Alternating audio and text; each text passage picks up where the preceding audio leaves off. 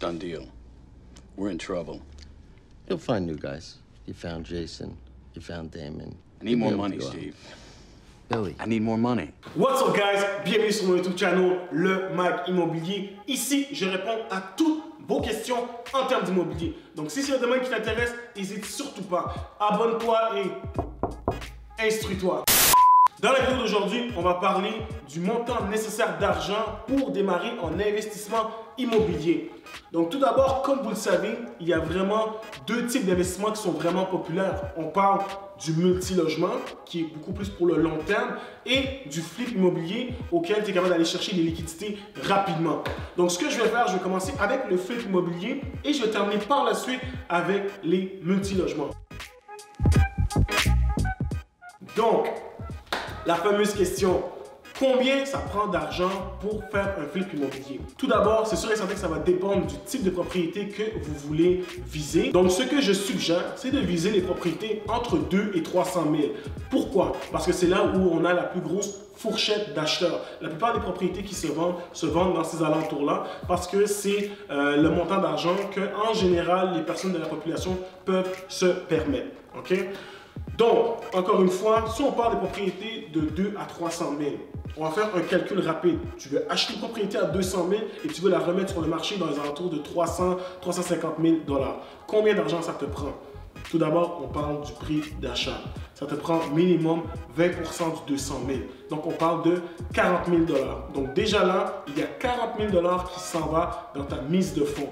Pourquoi? Parce qu'on parle d'investissement immobilier, donc on ne va pas nécessairement faire affaire avec les banques traditionnelles. Donc on va soit aller avec les types de banques B, on va soit aller avec les prêteurs privés.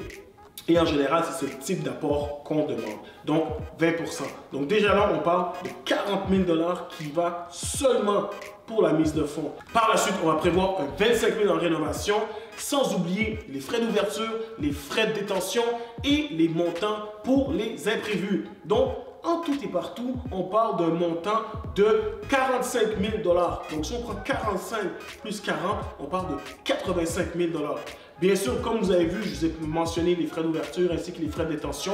Ce que je vais faire, si dans les commentaires vous me le dites, je ferai une vidéo où je vais vraiment décortiquer le tout. Mais grosso modo, on parle de 85 000 $ pour un premier flip. Bien sûr, ça peut varier en montant de rénovation, il peut y avoir plusieurs facteurs, mais en moyenne, avec 85 000 $, tu es très bon pour réaliser ton premier flip immobilier. Donc, allons-y maintenant avec le multilogement. Bien sûr, tout dépend du prix d'achat auquel tu payes ta propriété, mais en général, c'est séparé comme ceci. Nous avons les duplex, qui est un 2 appartements. En général, la mise de fonds est de 5%. Pour ce qui est des triplex, donc 3 appartements, on parle de 10%. Ce qui est intéressant, c'est que les quadruplex aussi, on y vend en fonction de la même règle que les triplex. On impose 10% de mise de fonds. Donc, ça, c'est avec la SCHL. Qu'est-ce que c'est la SCHL? En fait, c'est une institution qui permet aux consommateurs de payer un peu moins de mise de fonds parce qu'eux garantissent justement la différence à la vente. Bien sûr, ça occasionne des frais pour les acheteurs de payer un peu moins de mise de fonds, mais c'est un avantage parce que ça nous permet encore une fois de mettre moins d'argent au début.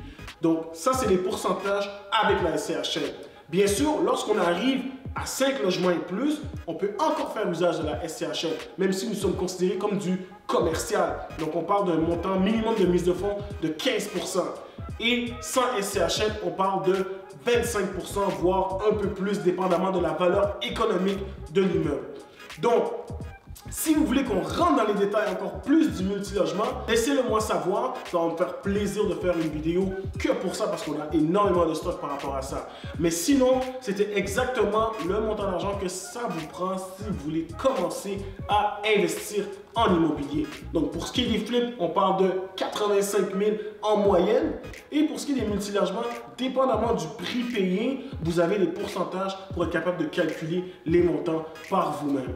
Donc voici ce qui m'a fait la vidéo. J'espère que vous avez appris au moins une seule chose. Et si c'est le cas, j'apprécierais un like, un partage. Et bien sûr, encore une fois, abonnez-vous. Et on se revoit à la prochaine vidéo.